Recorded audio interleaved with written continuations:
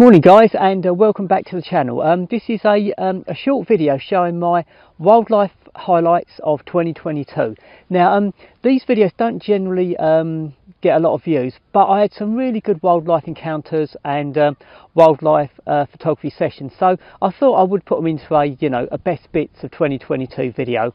And if it doesn't get a lot of views, that's the way it goes, isn't it?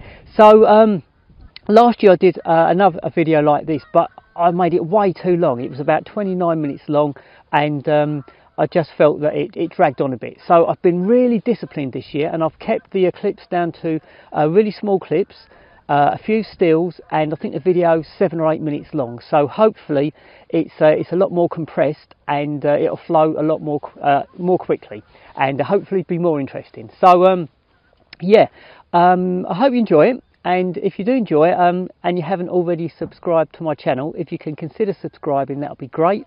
And if you do subscribe, press the little bell icon and you'll be notified when I upload my next video.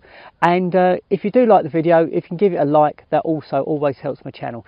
So yeah, thanks for watching in advance. Thanks for watching. I hope you enjoy this video. As I say, it's my wildlife highlights of 2022. I had some great shoots. I got my best shots of bearded tits ever.